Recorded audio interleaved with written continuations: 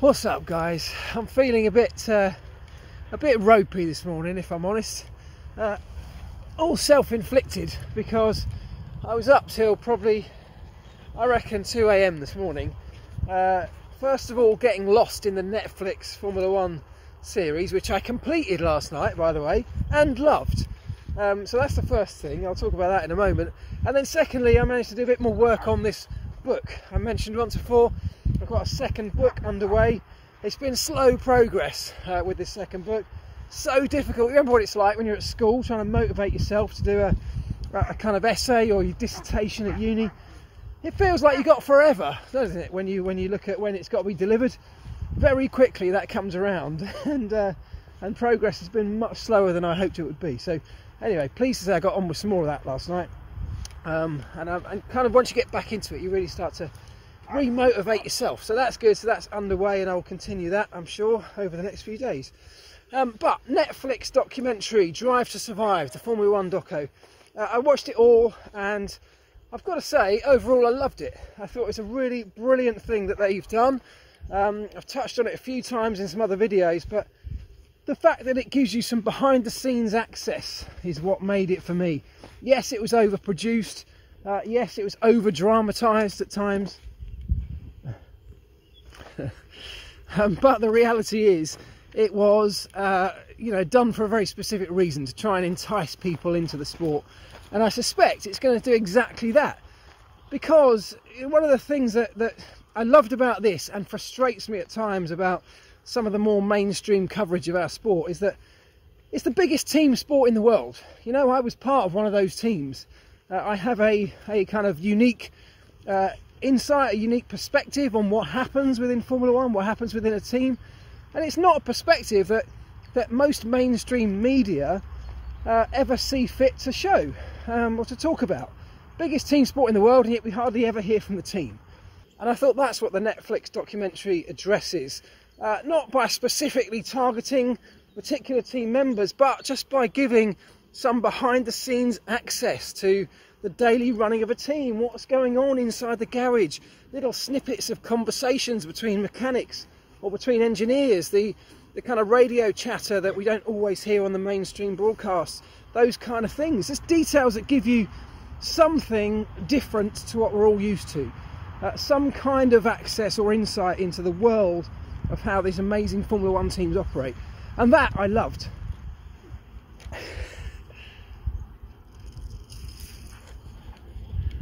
Absolutely mental.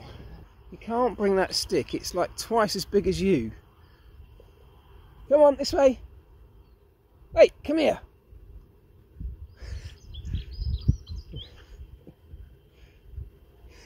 It's hilarious.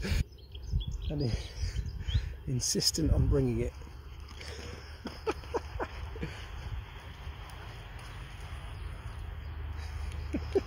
You nutters, absolute nutters. Yeah, so that's my point. There were a couple of episodes that I thought went, way too far in terms of the dramatisation. I think it was the second to last episode, focusing on the battle between Haas and Renault, particularly around the Austin Grand Prix last year and the battle for fourth in the championship. I know that's a big battle. I know it means a lot to those teams, so I get that is a story, and but it was 100% overplayed, and even things that I found myself shouting at the telly for were when Hulkenberg had his crash, do you remember, and he ended up upside down and he was shouting on the radio, do you remember, the car was on fire, get me out of here. They do things like put in utterly fake extended pauses to build up the drama of those situations. So when he crashed, Mark Slade, the engineer, came on the radio going, "Nick, are you okay?" And then there's a huge pause of like 10 seconds, and the music builds up. Is he okay? Is he going to be all right?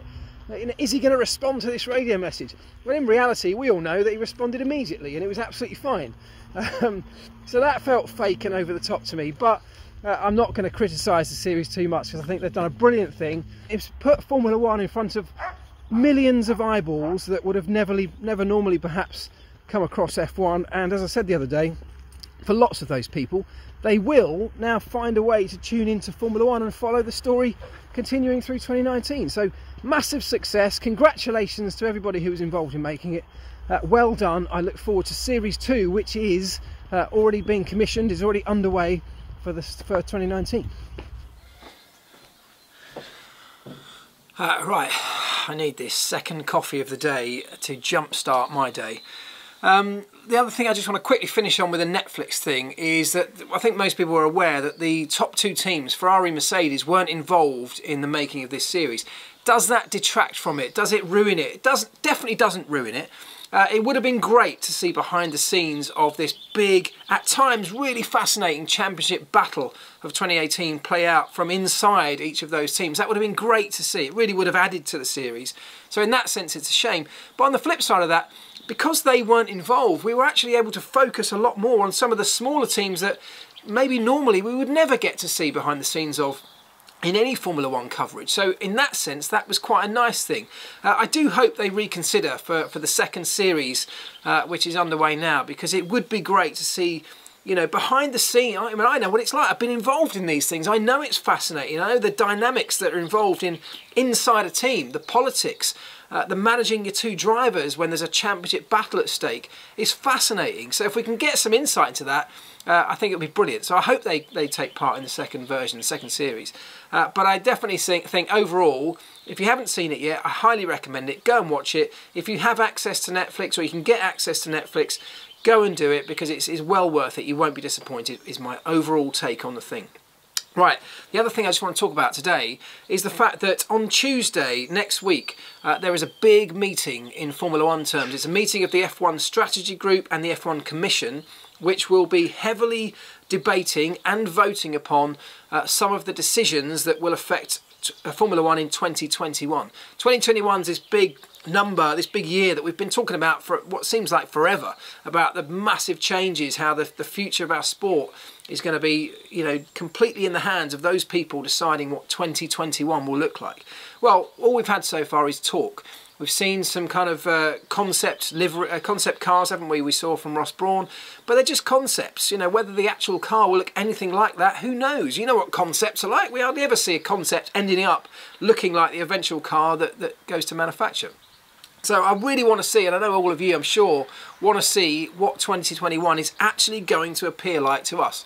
And this meeting next week is going to go some way to helping that. And it's not just about the way the cars look, it's not just about the technical regs, it's all the sporting regs. It's much more even, perhaps, much more urgent that we sort out the financial playing field, the cost cap, you know, the business side for the teams and manufacturers. Are we going to be able to entice new people into our sport? Are the existing people in our sport going to see it as financially beneficial to them to continue beyond 2021?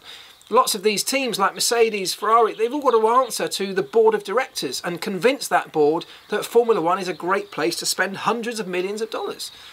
Can't do that until we know what 2021 is going to look like. Now, if you remember, and I've got it in front of me here, I'll pop it up on the screen, Liberty came into this sport and they came in with a bit of a bang. They talked about 2021 as being their big chance to stamp their mark on the sport. And they issued this press release on the 6th of April last year, so almost a year ago, talking about what their plans were, or their vision for 2021. And a couple of things I want to point out from it. It talks about, you know, bringing costs down to a more manageable level, levelling out the playing field in terms of finance to some extent. It talks about keeping the cars as highly technical. It says that the power unit rules must be attractive for new entrants and customer teams must have access to equivalent performance. So are we going to be able to attract new power unit manufacturers into the sport? So far it seems not, because what Liberty originally set out with these big ideas to achieve, it's now become clear that the big teams, the big manufacturers in Formula One currently, have so much more power over this side of things than the Liberty first appreciated, I think. And actually the Mercedes and the Ferraris of this world have stamped their mark on this discussion and what they want to see coming out of this rule set for 2021, what they want the power unit to be like. And actually, it's going to be very similar to what we have now, which is fine. You know, there's nothing wrong with the current power units. They kind of work. They're very technologically advanced. They're brilliant pieces of engineering. And if we keep them somewhat level, somewhat similar in terms of development, we will start to get a closing up of the field. We're already seeing it. So in that sense, I'm not too worried.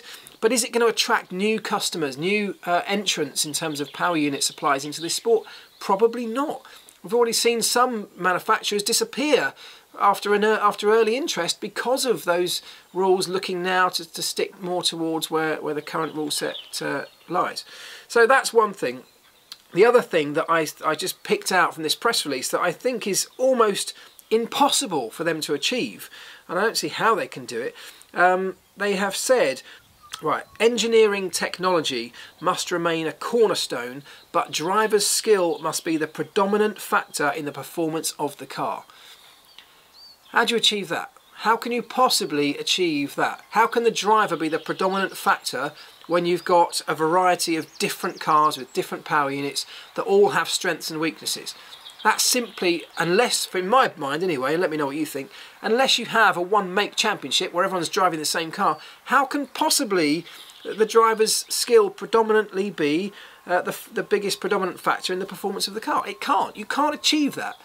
So that's a real shame, because I know we'd love to see it, but we don't really want a one-make championship either, do we? So we've got that in F2 and F3, etc. So that's one thing that I think they're going to struggle to try and match up to.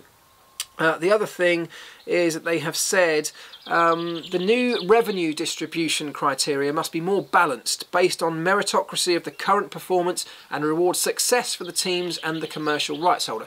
Fair enough, you do well, you get rewarded for it, that's fine. But it also drops in a little line that says F1's unique historical franchise and value must still be recognised. And that, to me, points to the fact that they are still going to allow the likes of Ferrari, who are the biggest players in history, I guess, the most successful players in history of this sport, to command more from the pot. And I guess whether you agree or disagree with that, and again, let me know, that will be something, that a little line that they'll be able to fall back on when we're talking about revenue distribution, and the smaller teams, the likes of Williams and Haas, etc., are looking to get a bigger share of the pot. Are the bigger teams going to be willing to give that up? Are Ferrari willing to give up their huge sums of money just for turning up on race day to allow the smaller teams to have a bigger share? My guess is probably not. So it's going to be really interesting to see how that plays out. And then finally, the other thing that's going to be discussed on Tuesday is this idea of standardising some components and yet forcing teams to manufacture others. We've got Haas, who are in this sport with a completely different business model to everybody else. And at the moment, of course, as you know, they buy huge number of parts, everything that's on the list that they're allowed to buy from within the rules, they will take from Ferrari. So that's pretty much a whole rear end, including gearbox, suspension, pickups and suspension itself. The new rules, one of the things that I know is happening behind the scenes is that I talked about the standardised gearbox for 2021, which on the face of it looks like a good cost-saving measure. To me, I agree. I think it is a good cost-saving measure. I think it makes sense. But part of the wording I understand from that rules set is that although there'll be a standardised gearbox, the teams will now have to manufacture their own suspension pickup points and therefore suspension. And that will mean that the B teams, if you want to call them that, the likes of Haas, are no longer able to just buy a whole rear end from their parent team. Liberty have concerns in their mind about the way the B team structure is bubbling under the surface within Formula One and how much power it gives to those parent teams. And on that note, I kind of agree with them. And not only because it means that the teams will have, the smaller teams will have to be subservient to their bigger teams when it comes to maybe driver lineups, but also when it comes to things like strategy during a Grand Prix. Could it start playing a part in strategy when the smaller team has to sort of toe the line with the bigger team, for example? And then even more than that, and this is a thing that Liberty have more concerns about, is that the power that gives to the 2 or 3 big teams when they are supplying half the grid with major components in terms of voting rights at things like next week's meeting.